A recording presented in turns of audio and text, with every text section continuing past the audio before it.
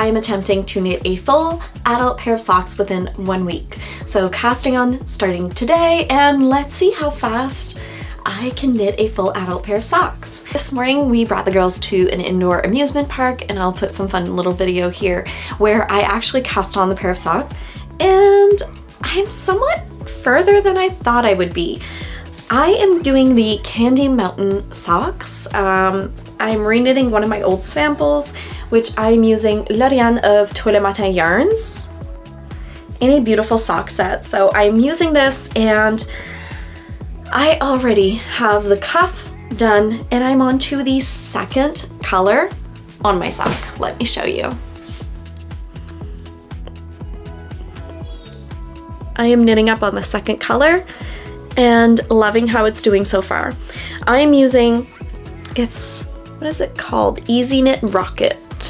So it's a really nice, it's 10 inches. So I find that this is a lot easier for me to knit rather than the 9-inch. I cannot knit with a 9-inch, it hurts my shoulders.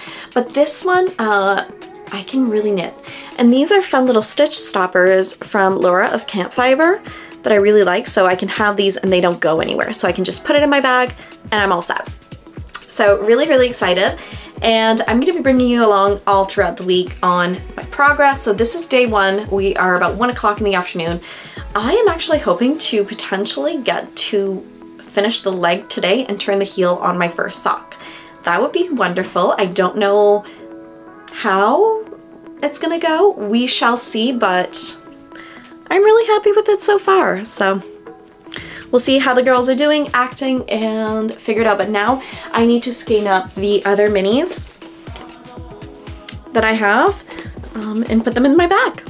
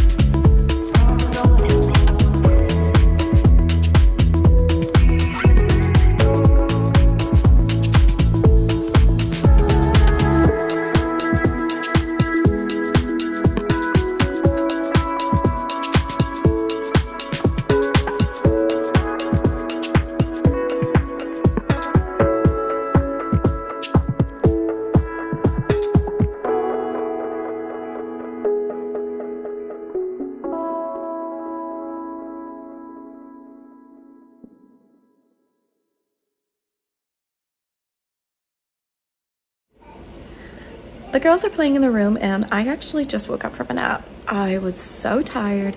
I have severe migraines, so sometimes when my body just gets too tired, I have to take a nap. If not, headaches keep coming back. So took a nap and I feel so amazing, and that just means that I get to keep working.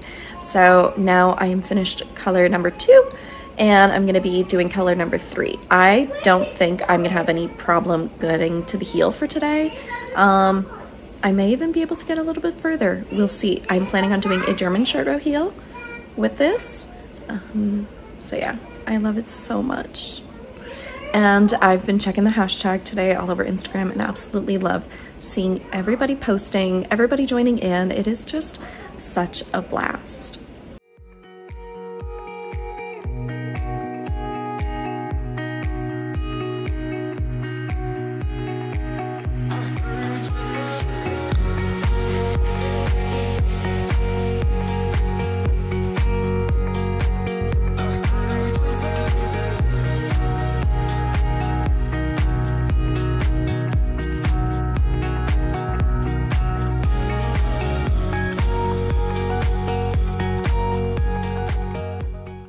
We are Tuesday, and I'm about to head off to the car dealership because we need to get the car.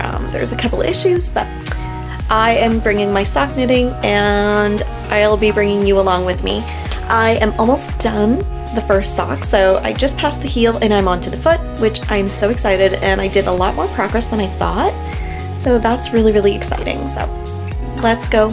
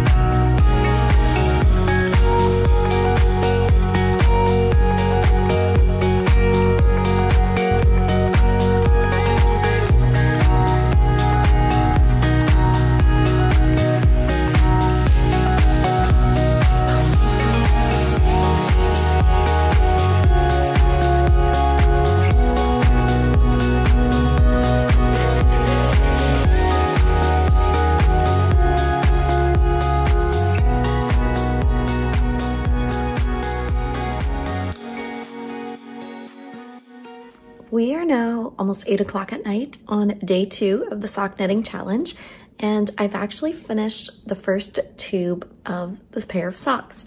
So I will be cutting in for an afterthought heel after I have done the second tube, and I've actually just cast on the second tube right away. I definitely wanted to keep it going, keep the momentum, so I'm hoping to finish tonight before I go to bed the full ribbing, 1 or 2 repeats of the colorwork, and then potentially finish the pair of socks tomorrow. That would be absolutely wonderful, but as always with my twins, I never know what the day's gonna hold, but I think they should be going off to daycare, so if so, then I might just make a day of knitting tomorrow to really try and crank out these socks as fast as I can throughout all of my daily activities.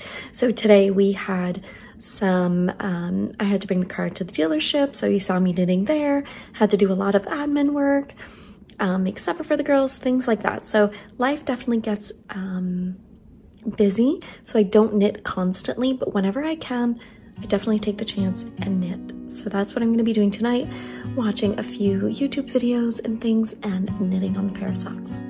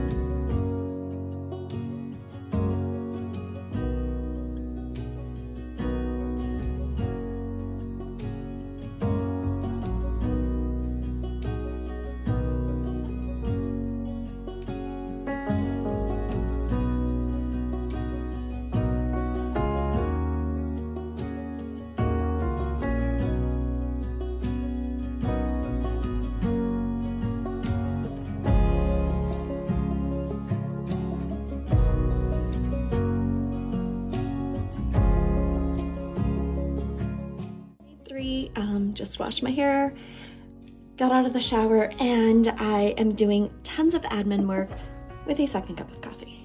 Desperately needed a second cup this morning, but I am making tons of progress. So this is the second sock, and later this afternoon, after I finish all my admin work, I'm going to be sitting down, watching TV, and finishing the pair of socks. I want to get it done today. Today's the day.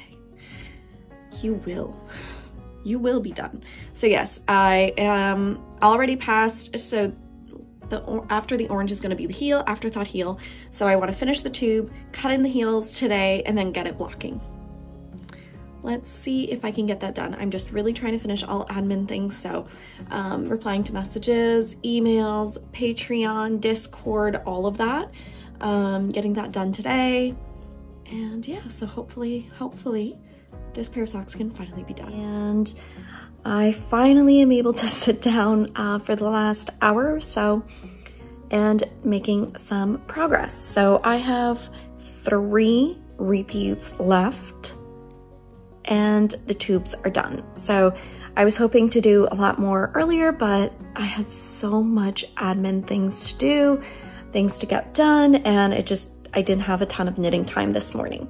I am still hopefully going to try to finish the pair of socks today. Like I said, I only have 3 repeats left. It is now 3:15, 3:20. We are going to get the girls for 4:30, so I have a good hour. And then again when they go to bed tonight. So this could happen.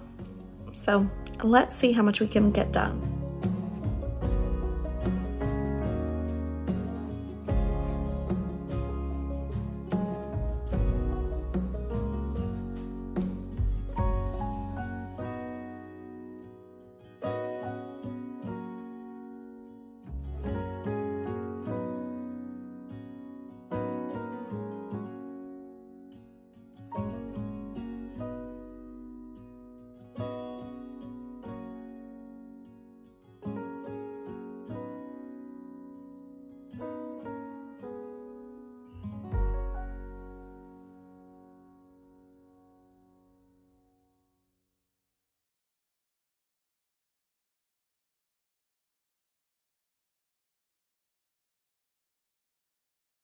We're officially day 4, and I am off to physio in a bit for my knee, but one sock, like you had seen, is done.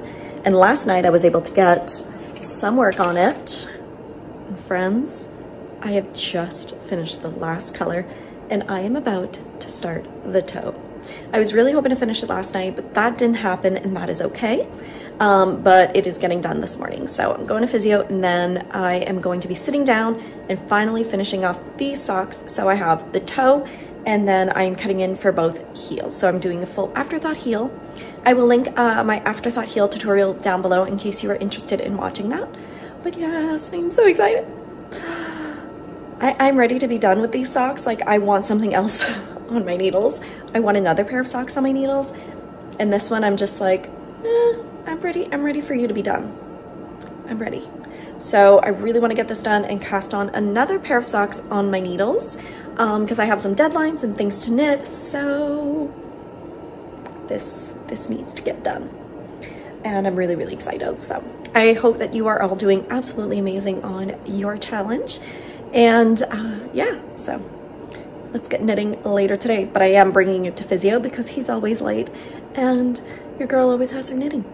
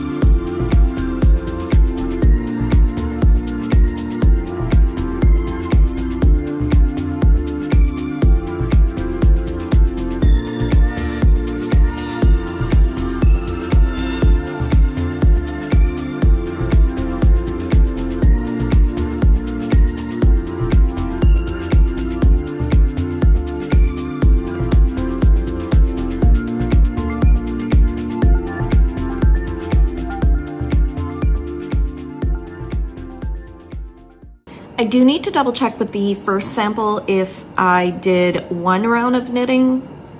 I only did 1 round of knitting before decreasing, so I am perfect. I just switched it, just did 1 round of the main color, and now I'm going to be decreasing, but I am 5 minutes away from physio, so time to get into the car, bring the knitting with me, and I will be able to hopefully decrease for the toe. Travel or put down my knitting in my bag. I love using these stitch stoppers, even with the magic loop, because then I know no matter what, my work isn't gonna be coming undone. I don't wanna put more work on myself. And I'm also taking out all of the minis because I don't need them anymore, and I don't wanna overfill my bag when I'm going somewhere. I just want exactly what I need, and that's it. So I'm gonna leave this sock here because I definitely won't have time just waiting. I'm just gonna start the decreases on the toe, and then I'll be able to finish it when I get home. On a side note, I always have this same blanket that I curl up on the couch. So I have 2 blankets that are always on my couch. The one in the back stays there. That is an incredible blanket that I received from my incredible friend Heather, who crocheted it for me. I did not make it because I can't crochet. She so sweetly and generously sent that. So that's like our family blanket. And this blanket here, I've had it for 5-6 years now. This used to belong to my nanny, who was my grandmother, when she used to live in a home, and she actually still has her name on it. And then when she passed away, I took over the blanket, so it's just always so near and dear to me. She was a knitter. She made slippers like no one's business. She was such an incredible woman, and it's so special to me to have this blanket on my couch and to snuggle with it because I feel like she's there with me. So that's why you always see this blanket on the couch. It's just because, in both of these, because they're just so special and probably the most special blankets that I have and I own. So they are constantly on my couch. It's official. I just finished my pair of socks and now we are ready for blocking. So both heels are done, and then I'll be weaving in the ends after they are completely dry. I am just so happy. And let me show you how I block my socks. I fill any bucket container, doesn't have to be anything fancy, with lukewarm to cold water. And I absolutely love using soak. The fig scent is my absolute favorite. So this is a wool wash that you don't need to rinse out. And all I do is I grab my knitted project and I just gently push it in the water. And we are going to leave this in for 15 to 20 minutes. I just like pushing it, making sure that everything is full of water. So you can see here through the bubbles that all of it. And wet blocking really helps if you're doing anything with colorwork because it will actually help give it that even texture and your floats. Sometimes it'll get all like puckery, and wet blocking really helps smooth out all of your knitting. So we're gonna leave this in for 15-20 minutes, come back, rinse it out, put it on sock blockers, and we are done. Once it has been about 20 minutes, I am just going to drain out the water first, and then I'm going to you wanna gently squeeze your knitting. You don't want to felt anything, but you just want to squeeze gently. You see how I'm not rubbing? I am just trying to squeeze the water. Go all around. Then I take my sock and I place it very graciously on a towel. So I'm gonna do this for the second one. Gently squeeze out any water.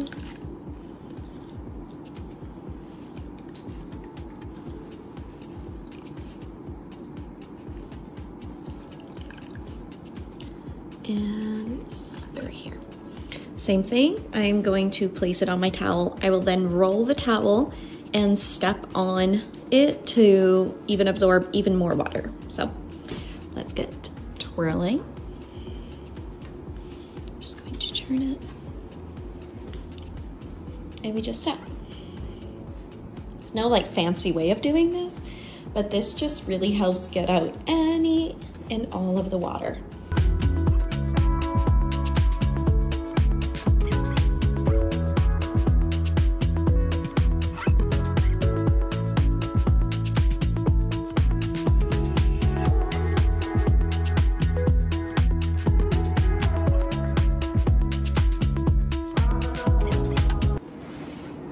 Once you've finished, we are now going to place the sock on some blockers. This is really where it's going to take shape, and you're going to see, you want to do this gently. You don't want to tug too much, but you just want to place it on your sock blockers. You can also lay it flat to dry if you don't have sock blockers. And place the heel where it should be. And there is your sock. Do the same thing for the second one.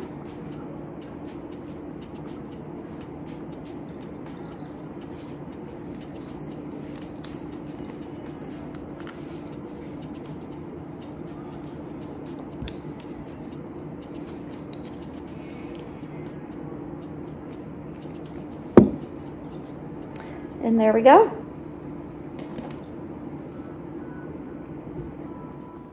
as you can see, I do have little things here like a little hole where I picked up, and this I am actually going to be using the ends that are still in the sock, and I'm going to weave all of that in so it'll close those gaps really nicely, and then all my ends will be woven in, and it just really helps make that pair of socks really nice and crisp. So I usually let my socks air for 24 to 48 hours until they are completely dry. I will also, after 24 hours, turn the socks just so it gives it enough like breathing room so that the other side is able to dry. Thank you so much if you made it all the way to the end, and if you did, drop a fun yarn emoji or let me know that you made it all the way to the end. I just really want to see how many of you actually made it all the way. I think it'd be really fun. So thank you so much, and let me know if you love this type of content, because I really enjoyed vlogging with you all, bringing you through this fun challenge, and I'm hoping to do some more challenges in the future. So make sure you hit that like and subscribe button, and I will catch you guys again next time. Bye, friends.